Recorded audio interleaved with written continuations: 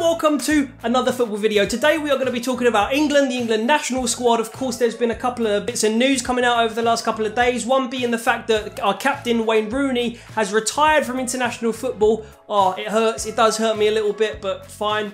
Great decision for him, I suppose, in terms of his Everton career. But yeah, we're going to talk a little bit about that. And then also we have the squad announcement for the World Cup qualifiers against Malta and against Slovakia.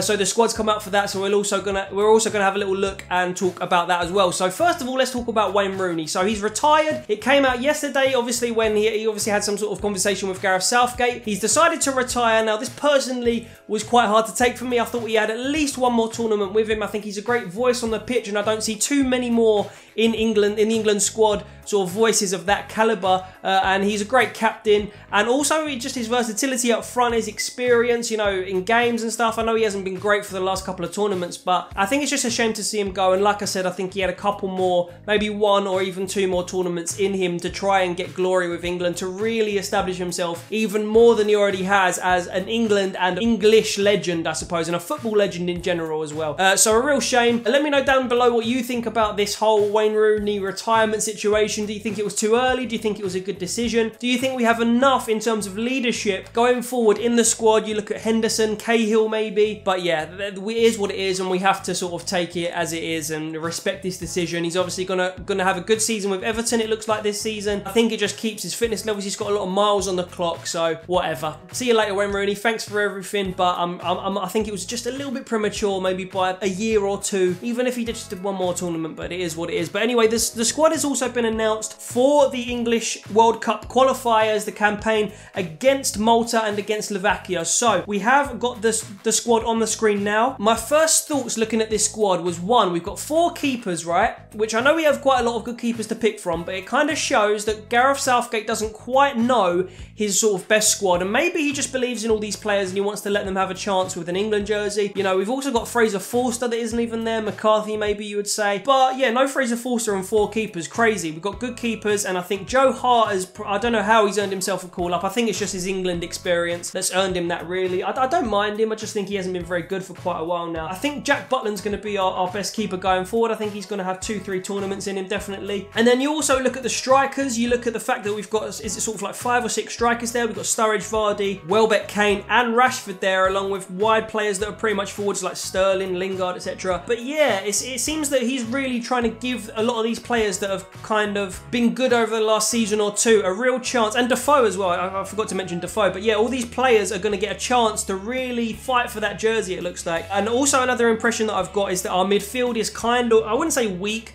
but we look like we're lacking a little bit in midfield. Now, if you look at Chalobah, for instance, who's got a call-up. Well done, Chalobah's got his first call-up, excellent stuff. He played for Chelsea last season, now he's got a chance at Watford, so, you know, fair play to him, but it does show that, you know, with a lack of sort of professional experience that Chalobah has, it shows how we're sort of lacking in that midfield, especially a sort of like box-to-box player. We obviously have injuries to Lallana and to Wiltshire, which has affected that, and obviously Wiltshire's sort of out of contention for his club, and you don't know about his future, as well as Barkley. So they're 3 key sort of central midfield players, be they attacking or box-to-box or whatever, that we are missing in this particular squad. Chalobah obviously gets his chance to prove. He's starting for Watford this season as well, and also if you have a look at the under-21 squad, who are going on their campaign for whatever, I think it's their Euros or their World Cup, I can't quite remember, but a lot of the players in that squad look very, very promising as well. You've got Loftus-Cheek. I don't know if we're going to go for 4 at the back or 3 at the back. Obviously it's a new season, it's a new campaign, and you know, maybe Southgate's going to be trying some fresh things. I don't know, he's obviously experimented with the 3 at the back. I don't know what he's going to do exactly, but if we go for a 4 at the back, I do believe this will be the squad right now on the screen. So we've got Bertrand left back,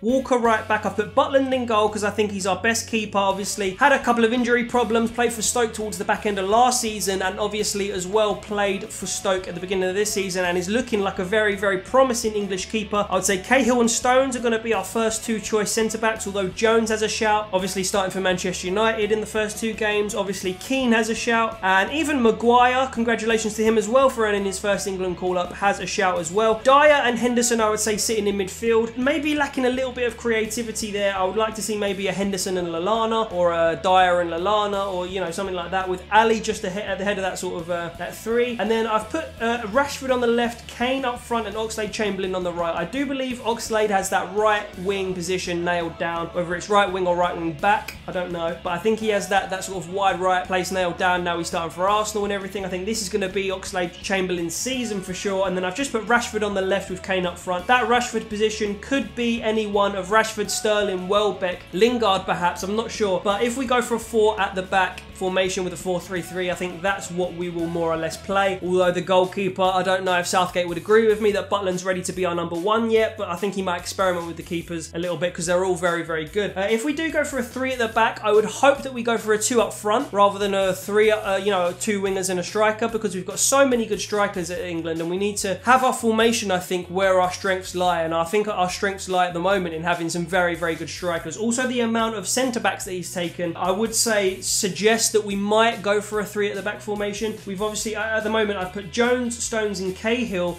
as our first 3, although Keane could be there ahead of Jones or Stones as that back 3. And then as the wing backs, I've put Walker and Bertrand. You know, obviously Oxlade could do a job at right wing back. We've got Trippier in the squad, Aaron Cresswell, who I think Bertrand's ahead of him, but he could get a chance as well. I put Dyer, Ali and Henderson in midfield again, and then Kane and Sturridge up front. Again, that Sturridge position could be any one of our strikers, Rashford, Vardy, you know, Welbeck, Defoe. It could be any one of those. Again, we could see that, you know, tweak slightly. We could see a 2 in the middle with 3 up front. We could see maybe like Ali and Henderson, or Ali and Dyer, or even Dyer and Henderson in the central positions there. I would imagine that maybe Southgate would put Livermore in there perhaps, I don't know, but we would then probably see the same front 3 as I predicted in the 4 formation, which was Kane, Rashford and Oxlade-Chamberlain. Again, the left wing could be any one of the players that we have at our dispense that can play on the left, Sterling, Welbeck, etc. So that's my take on the England squad. I think it's good to see, you know, quite a lot of strikers. I'm quite interested to see what formation that Gareth Southgate is going to play. But other than that, make sure you leave your comments. Do you think I've got the sort of tactic, the formation I should say, right, or do you think it's going to be something slightly different? Make sure you leave your predictions down below.